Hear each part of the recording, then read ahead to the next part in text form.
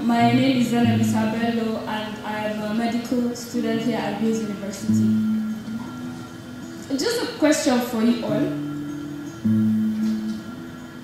Is the brain of an artist different? I mean, is it different? Well, okay, you don't know that, but the brain has two parts. There's the right and the left hemispheres. Now, the right hemisphere is responsible for logical. The right hemisphere is responsible for creativity and innovative ideas. Meanwhile, the left part of the brain is responsible for logical thinking, mathematics, and everything. Now, the question again is, does that mean that right-handed people are more creative than left-handed people?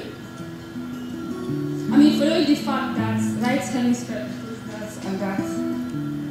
Well, the answer is yes and no at the same time.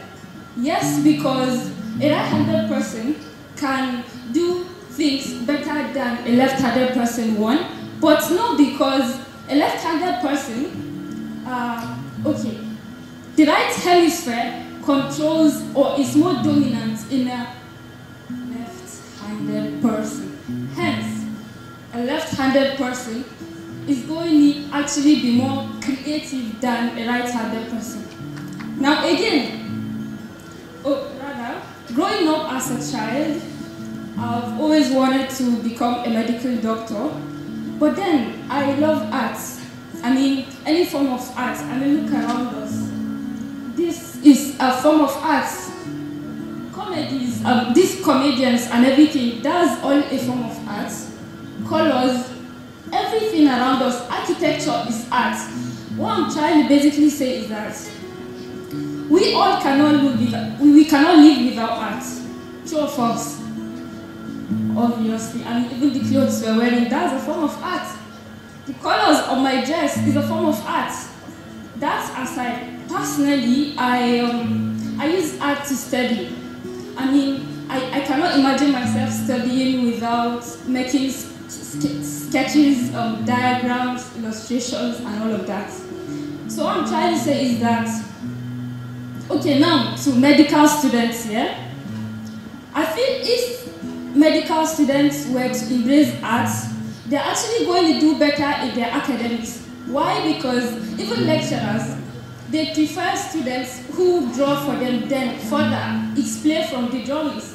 Because if not, why do lecturers bring why do they use the smart boards to showcase this thing, the PowerPoint slides and everything? That's a form of art. Because if it were just that, a lecturer would just come in and then just teach and then explain, dictate, and just go. But then with slides, the students are more able to understand what the lecturer is trying to say. Now that aside, I would like to talk about these paintings here behind me. Now to this, I don't know if you all can see the illustrations on this painting, but I've had this idea that's about a week ago or something. The idea was about, okay, now everyone here amongst us is going through one or two things, true or false?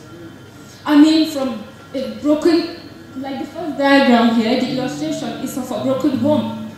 I mean, you don't know what broken homes do to kids. I mean, students, for example, now. Broken homes could lead to addiction. Do you get? To carry or bear a fruit. And this fruit is the child. The reason why I made the child in white background is because, you know, children are, or perhaps this is the fetus, because he has not been born yet. The reason why it's made in white is because he's new, fresh, no problems, nothing, exactly. So this could just mean, or could be interpreted as the beauty of pregnancy. This is the beauty of pregnancy. And for this, I love horses, I ride horses, I do a lot of things. But at the same time, I want to become a medical doctor. And I'm chasing that dream. But that still wouldn't hinder me from doing my art, paintings, my drawings, and stuff. In conclusion, I'd like to say that art is just something that is being underrated in this country, because we just cannot do without art. One, art rather helps or perhaps makes studying easier. For me as a medical student, I can testify to that. And I'd urge for other medical students like me to not just be burdened with them. Okay, I wouldn't say burdened, but then to perhaps look outside of the box, look outside of medicine. Okay, just because you are a medical student, it does not mean you cannot do other things in your life. So, I'll leave it to that. These are my paintings, and I love to paint, I love to draw. And at the same time, I am going to make an exceptional doctor. I want to become a neurosurgeon, and I'll chase that. So yeah, that's the end of my presentation. And